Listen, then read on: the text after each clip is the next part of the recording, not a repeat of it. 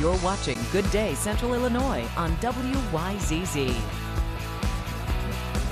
Welcome back. We have members from the Chillicothe Players Theater to talk about their upcoming production of Romancing D. It's a witty and endearing examination of love's ability to blossom under the most unlikely circumstances. Helen, Lindsay, good morning. Good morning. Good morning. Great to have you here. Can you give us a synopsis of the show?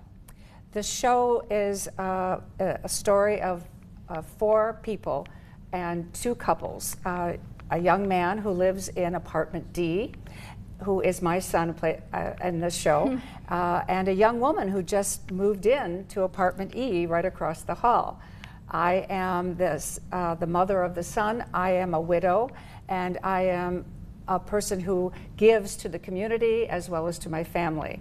And then her father shows up, who is a widower, and he is very close to her and wants to make sure she is all right, because we have two surprises in the play. One at the very beginning and one at the end. Very good. And how does this show explore relationships?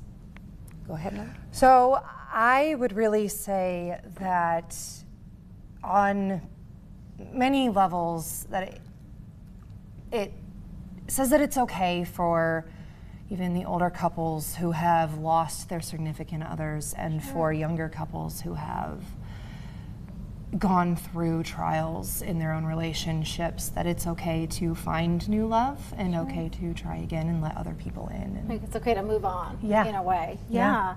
And can you tell us a little bit about the author of the play?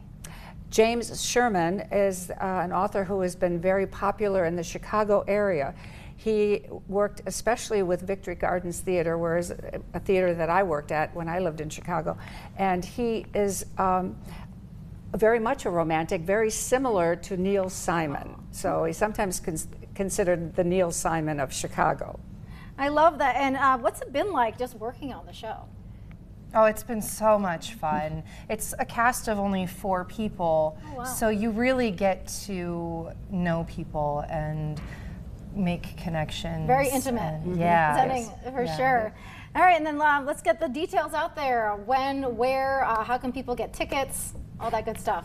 We are going to be producing the show at Shore Acres Clubhouse in Chillicothe, and the show starts next week, the 16th, 17th, 18th in the evening, and the 19th for matinee, and you can get your tickets at chillicotheplayers.org.